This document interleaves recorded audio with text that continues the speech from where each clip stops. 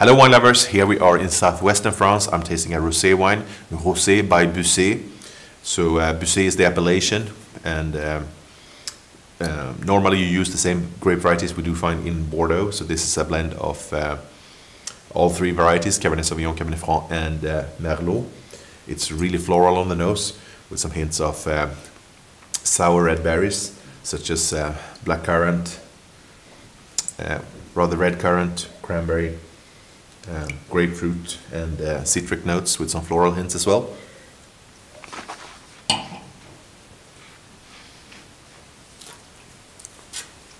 It's a quite generous style of rosé. We have a good extract on the palate, so a slight sensation of tannin coming from the dark-skinned grapes, and slightly spicy notes as well with fresh white pepper, some herbal spiciness, which we normally find in the Cabernet grapes.